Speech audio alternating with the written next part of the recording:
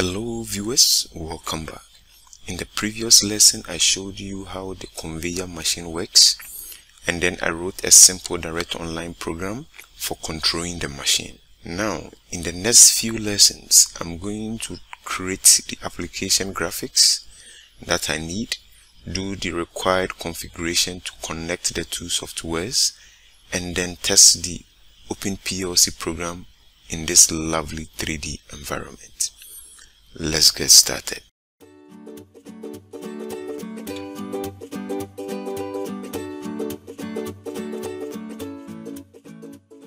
Kindly subscribe if you've not done that already, and also press on the notification bell. This way you'll always be notified whenever I upload new videos. Okay. To create a new project, you need to go to New and then click on the New. So I'm going in for a 4-meter conveyor. I have to drag and drop it in the 3D environment. Okay, great. Okay, so to zoom in on an object, you click on where you want to zoom and then you press on the Q button. You can also use the middle button on your mouse to also zoom in. Okay, so now to go left or right, you simply click and hold your left mouse button and then move the mouse in the direction you desire. So left, right, and then backwards, and then also forward. Great. So that's basically how you can move the object left, right. Okay, great. So now we'll look at the number of cameras we have in factory IO. Basically there are 3 cameras in factory IO. The use of these cameras is appropriate for different situations. For example, currently I'm using the orbit camera. This camera works the best whilst you are in the edit mode. I also have the fly camera. Here this camera lets you move freely in the 3D space. The last camera is the first person camera. When you select this camera, it's basically like you are in the middle of the 3D environment. Okay, great.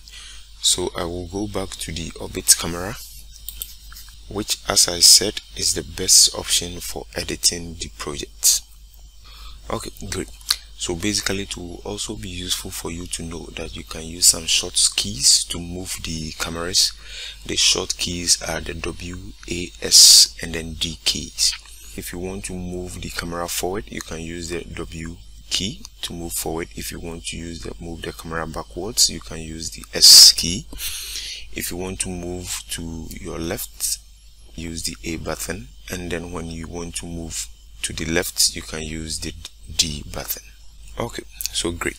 So if you also want to move the objects up, down, and then rotate it just like this, you can right click and then you hold, and then you can move the objects in any direction that you want. Okay, great. So basically we are done here with all this understanding. We will move on and then add the other components of our project. Okay, so I'll go in there and then add a chute, a conveyor chute. So basically a conveyor chute, it's an inclined chute which does not use a motor.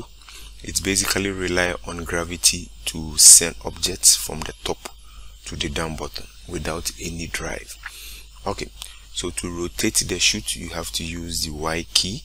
So you select the object and then you press on Y, and then you can see that you can rotate the object.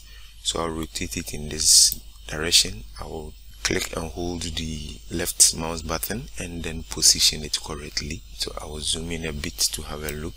So I'll use the right click key and then rotate it to this particular direction, and then I'll hold it correctly and then align it. But before then I can see that there is a gap, so I have to position this one directly on the floor. So to do this I have to right click and then I will go to vertical trans, and then with this I can move the object to the ground a bit, and then I click OK, and then I can rotate to see whether it's well aligned with the conveyor.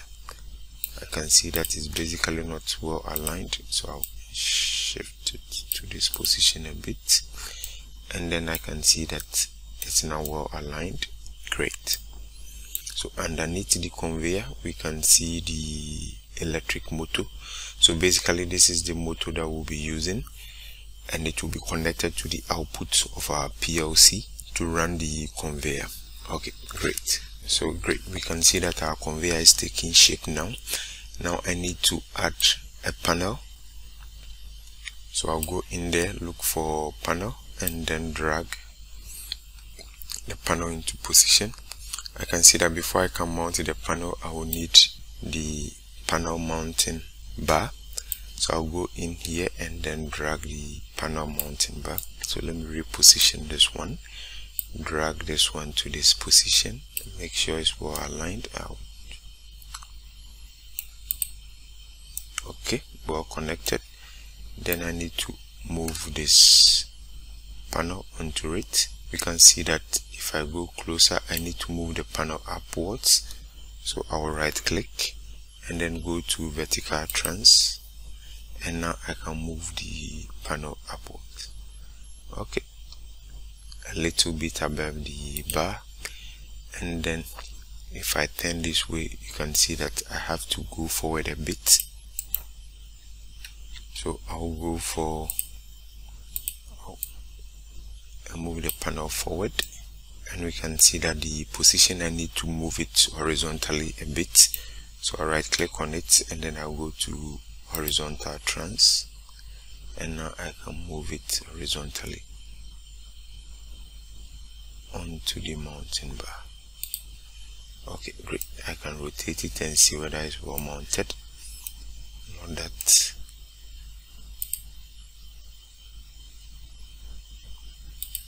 Okay, great. I can see that now it's well mounted. Okay, great. Now I need to add the push button. So I will bring in the start push button.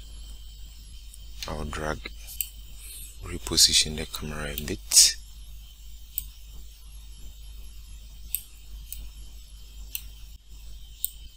Okay, so with it in position, I need to move it up a bit. So I will select vertical trans, and then I can move it upwards a bit.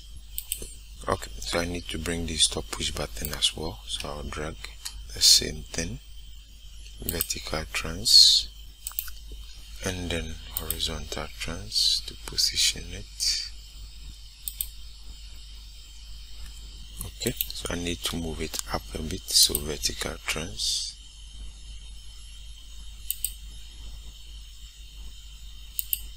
Okay, so with the stop position, it's too close to the start, so I have to drag it to this side a bit.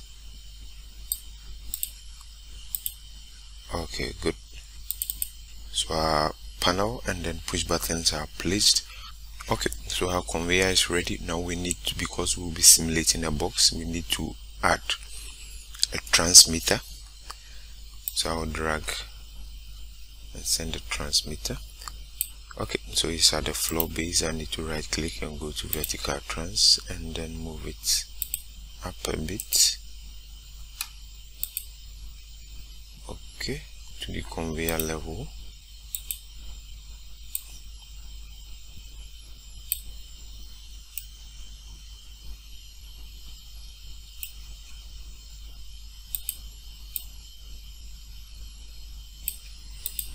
Okay, so we can see that the transmitter is positioned, and then we need a remover. You can see that if I zoom here, it's not well positioned, so I have to position it well. Okay, so we can see it's well positioned now. Now we need to add a remover, so I'll go in for a remover.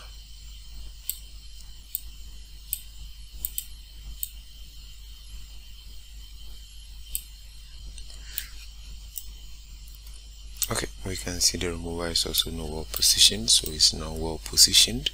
Now we can see that we have our transmitter, which is going to bring the boxes, and then we have our remover. Okay, great. So now everything is ready. In the next lesson, I'm going to test the machine operation using the force feature in Factory IO. See you in the next tutorial. Bye bye.